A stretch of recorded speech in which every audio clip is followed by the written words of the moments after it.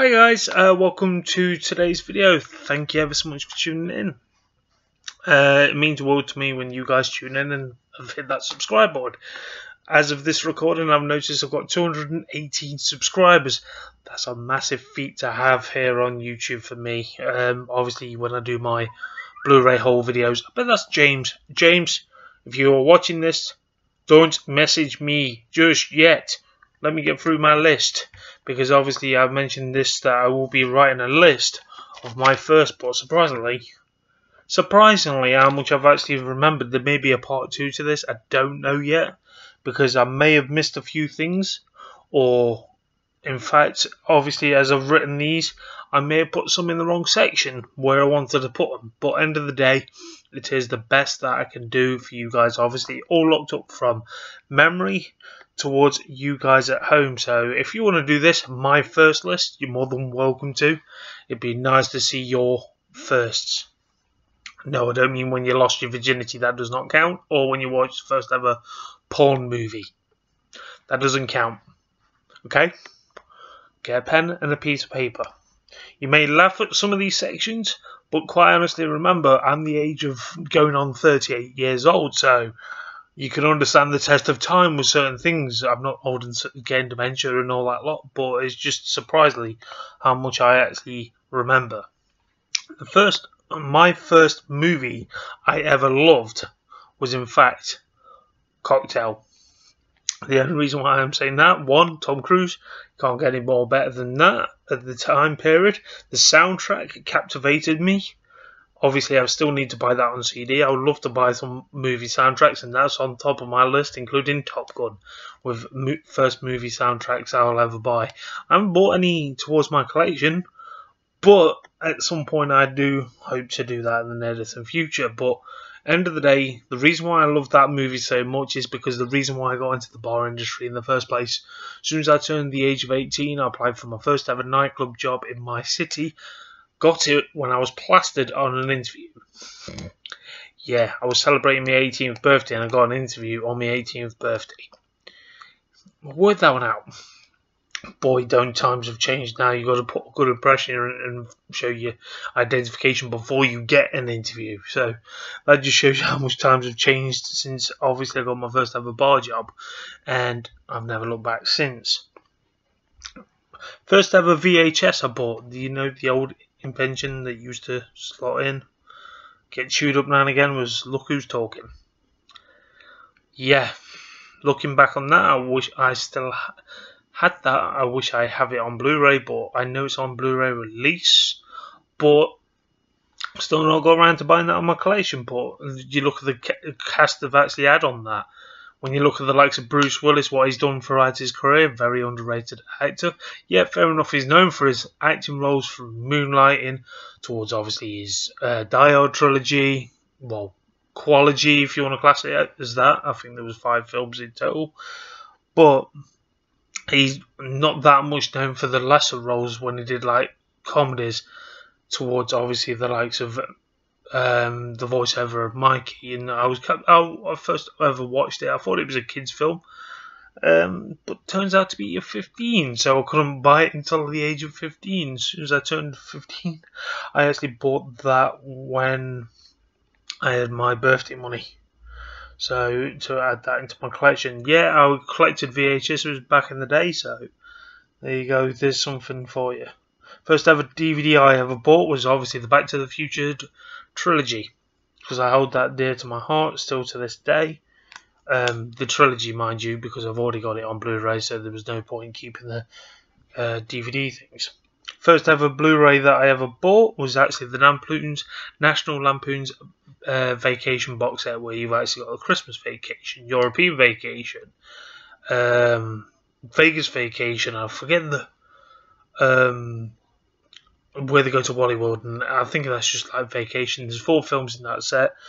The fourth one, if I remember rightly, was just a TV movie, so you can't beat a bit of Chevy Chase when you look back at the greats of comedy, and he's one of my favourite comedians, sorry, so I had to get that on Blu-ray. My first ever science fiction film, believe it or not, it weren't Back to the Future franchise, it was Earth Girls Are Easy, because I was obsessed with Jim Carrey after seeing him in Living Colour, and quite honestly, I looked at his back catalogue towards his movie career, and obviously back then we didn't have the internet, and obviously I came across it, and that was actually my first ever science fiction film technically I ever watched. First ever chick flick was obviously Grease. Says the bore me to shit with that. First ever thriller I ever watched was Silence of the Lambs. If you want to class it, I think it's a psychological thriller. If you want to class it that more than a horror, it's still creepy as anything. First ever horror. My first ever horror was obviously Nightmare on Elm Street Part 3. I think it's Dream Warriors, what they called it. Still test of time towards that. Didn't mind the remake in 2010 of the first one. It was more in-depth story, more than obviously focusing on what was the landscape of Robert Englund, what he legendary known as. When you obviously look back at that, I still think it's underrated to a point, but some things they could have improved on to make it stand out more than just being a reboot. My first ever musical, Grease. I've said my reason for that. What was it? First ever biopic movie, which is a biography towards obviously a certain celebrity, was La Bamba, and funnily enough, I recently bought that onto Blu-ray within the past couple of weeks. So if you look out for my past uploads, you'll actually see where. My first ever UK sitcom that I ever watched was Love by Neighbour. I'm not going to explain the story to that. You need to look it up. You will actually understand why. Because obviously the era that I was brought up with obviously that running rife and everything, but still, to this day, holds the humour towards it. But obviously, you know full well it can easily offend people. That's why I see that not being repeated, as well as obviously the likes of In Sickness and Health, etc., like that. Then, where are you? My first ever film that I ever seen in the cinema was White Fang. Very good Disney movie. I think Christian Slater was in that one, or was he in one that was similar to it? I can't remember who was in it, but that was my first ever film I ever seen in the cinema. My first ever action movie that I ever watched, Total Recall. I can remember even watching it underage. I can remember going to the playground bragging about Woman with 3. If you know what I mean. That's still the iconic scene, and people still to this day, at my age, probably still talk about that if that was out today. I didn't mind the remake of Total Recall, but it's not compared to the original. My first ever Disney movie that I ever watched, funnily enough, it wasn't an animated one. It was Double Switch. It's similar to based on Prince of the Pauper, but it comes to where he trades places with a pop star that he looks like him and sounds like, doesn't sound like him. It's on, if I remember rightly, it's on the Disney Club range, and it's very expensive on eBay. I think you only could get it on the DVD version. I don't recall them releasing it on a Blu-ray version. The last time I seen it, it goes for about £50 to £60. That's including. I think that was excluding shipping when I last saw it on eBay. They are very expensive. They need to put these movies on the Disney Plus for me to watch. Yeah, fair enough, you got the 90s range, but you haven't got the likes of the 80s or the 70s, etc. You know, because of fans like myself won't mind rewatching those. Or unless they release the Disney Club movies like they've got on eBay, that not just to release them in America, they shouldn't release them in the United Kingdom, you know, because people like myself as a movie collector wouldn't mind collecting those. I know a few of you guys have already got the Disney Club range, but I digress on that. First ever martial art movie I ever watched was Kickboxer with Jean-Claude Van Damme, or Jean-Claude Van Damme. Still iconic for many, many reasons. That's what made me fall in love with his films and everything. So going forward, obviously, on that. First ever sitcom, USA. Cheers. I can remember still watching that. My first ever UK stand-up comedian that I ever loved, Tommy Cooper. First ever TV show. This was actually a tale between so many because I can't remember which one I watched first, but I can remember still watching these like religiously. There's actually quite a few on this list. Top of the list was obviously in no particular order, but top of the list I put Knight Rider. Who else doesn't like Knight Rider? If you've never seen Knight Rider, worth watching. Then I had Match of the Day for obvious reasons because I'm a Man United fan, and when they used to have matches on normal terrestrial TV more than these pay TV channels like BT Sport, Amazon Prime, Sky Sports. Obviously when football season's on, but obviously because of what's happened, there's no football. Then obviously I had professional wrestling for obvious reasons that I talk about obviously still to this day on my other channel. Incredible Hulk. I used to watch that religiously. I forgot to put A-Team on there, and then I watched Baywatch. Then later on, shortly after when Baywatch finished, I think I got into Dukes of Hazzard into the late 80s or 90s. No, in the 90s I think I got into Dukes of Hazzard. I remember catching a glimpse on that, but never got into it until a later age. So, it says what it is. Okay. Next thing on the list was my first ever CD that I bought, Vanilla Ice album.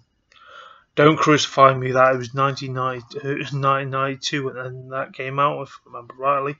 First ever time I cried over a movie, someone asked me, was Pearl Harbor. I recently bought that on Blu-ray. Yep, volunteers once again over that. My first ever trilogy, Back to the Future trilogy. I love that. Then close with The Godfather. I'm surprised I didn't include that as well. I've just remembered that, so I do apologise. My first ever comedy that I ever watched, like movie-wise, was Home Alone. Proper nostalgia that was. First ever movie that let me down. All I can remember is I Told You, what I bought recently. Can't think of any other films on offhand. Wait a minute, I remembered one. Eyes Wide Shut. I didn't like it when it first came out, but I've grown to like it because obviously liking Tom Cruise films. My first ever gangster movie, The Godfather. Then I watched that underage, as well as obviously the likes of The Craze. By obviously Martin Kemp and Ross Kemp.